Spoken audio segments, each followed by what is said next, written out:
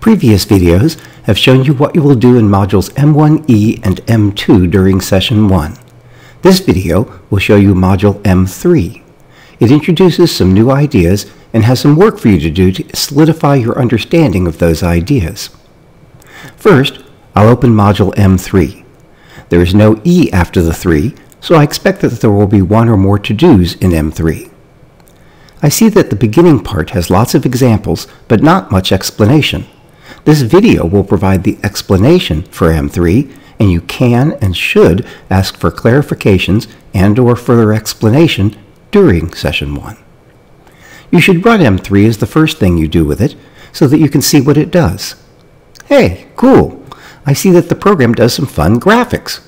When movement seems to stop, just click anywhere in the window to close the window.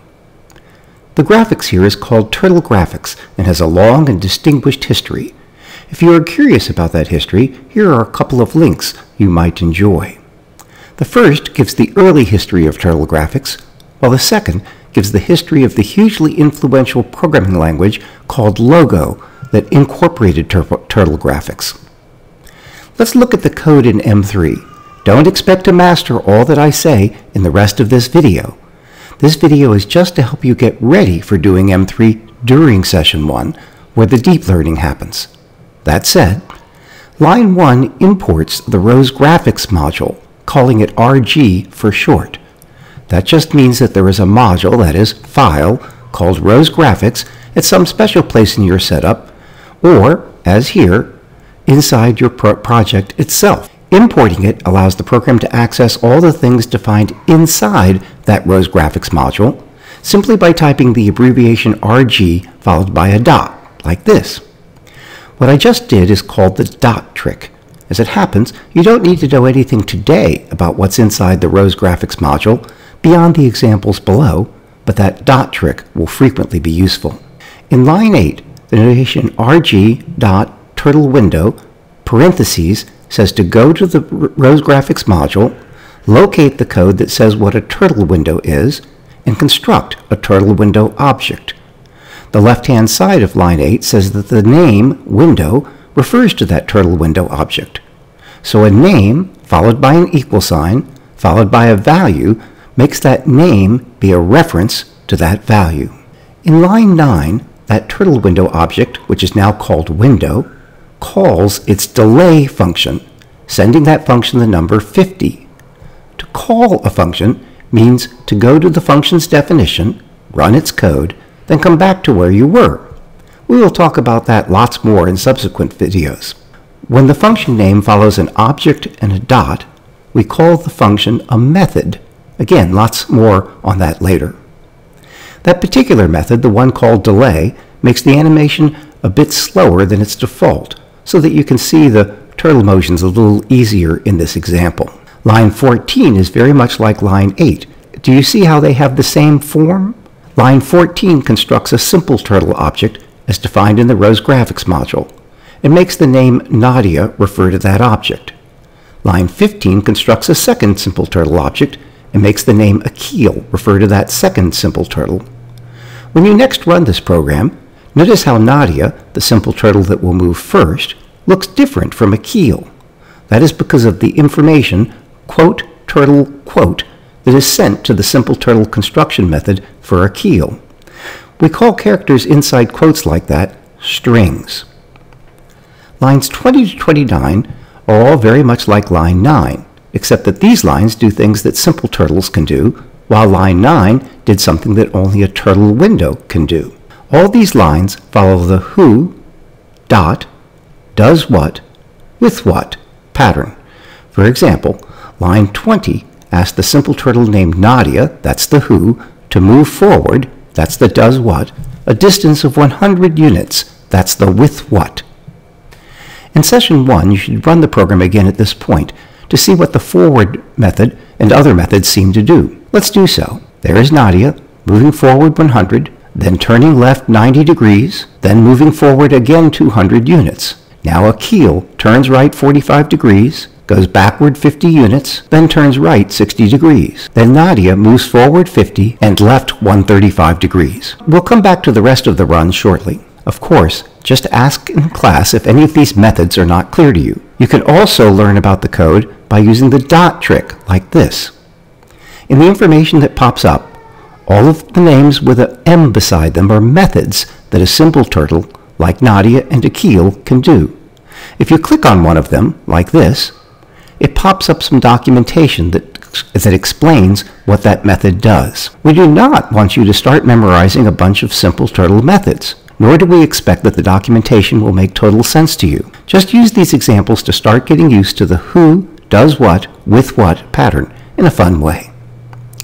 Okay, one last idea in M3. Look at lines 36 to 40.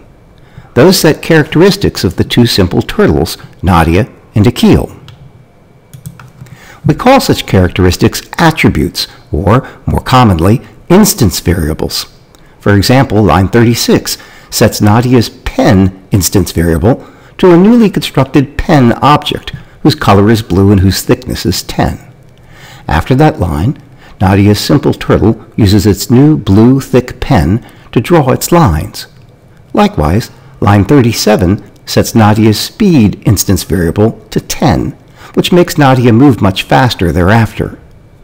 Do you see why Akil starts using a very thick red pen after line 39?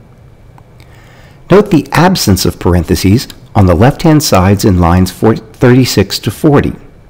That is why pen and speed are instance variables, while forward and left, which do have parentheses, are methods.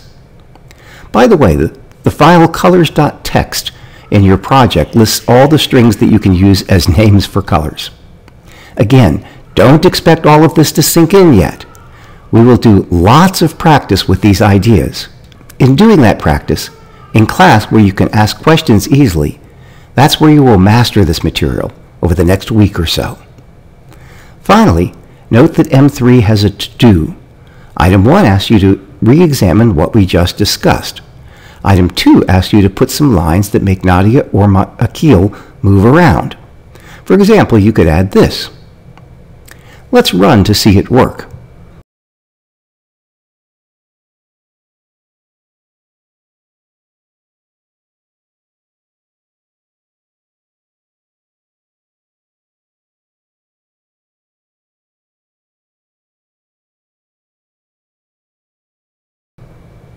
Uh-oh, looks like I goofed.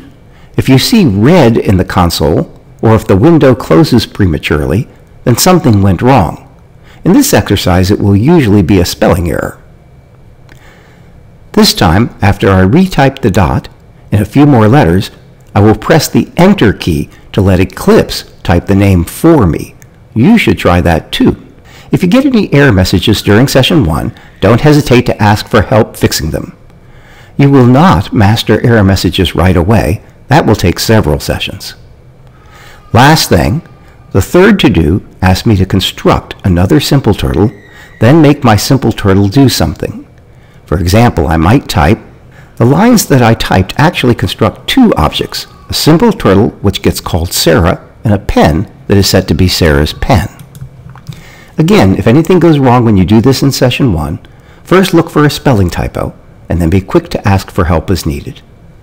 To summarize, there are 3 key ideas in M3.